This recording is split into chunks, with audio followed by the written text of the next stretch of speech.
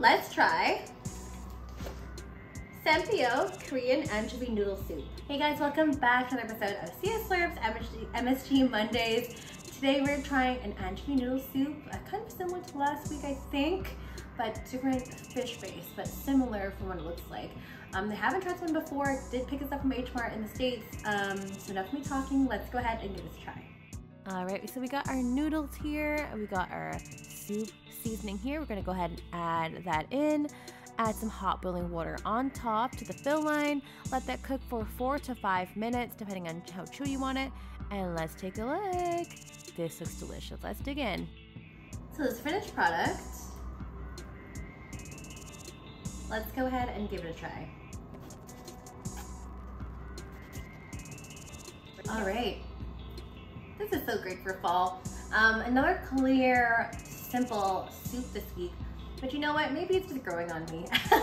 I'm so used to big, robust flavors and really like in your face spicy all the time, but this is actually nice. My tune has changed. So this instant noodle is an instant version of janchiguksu, which is a really simple anchovy broth, clear noodle soup with somyeon noodles. And sometimes you usually have some toppings on top, like kimchi, we have seaweed, we have carrot, that's in blanch, we sometimes have egg crepe on top.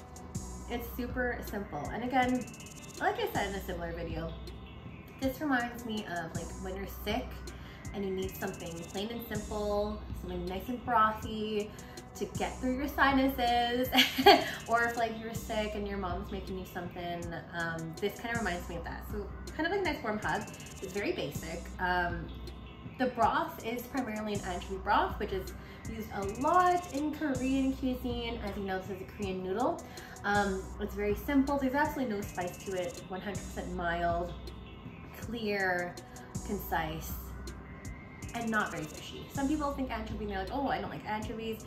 No, if you want to think of it like maybe similar to a dashi broth, less of that smokiness, less of that prominent flavor, but it's nice and light, perfectly umami and savory, delicious. The noodles, again, I love somyeon noodles. It's so great to see them coming out with more instant noodle forms. They're just myself in my world.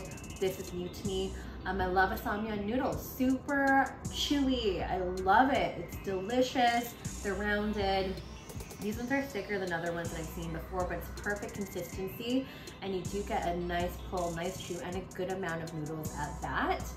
This one has like a 4 to 5 minute cooking time as indicated on the package, which I think is perfect for that toothsomeness in the noodle. And we also have like a lot of seaweed. There's scallions that are in here as well.